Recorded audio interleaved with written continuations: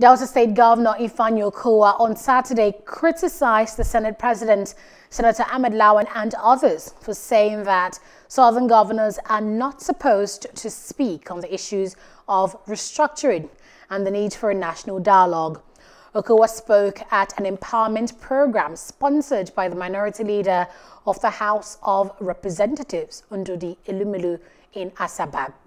He described the stance of the Senate President as unfortunate, adding, quote, "If you cannot echo the voice of your people, then you're not worthy of that position you hold."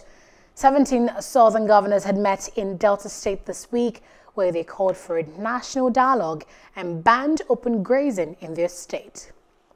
And don't forget to hit the notification button so you get notified about fresh news updates.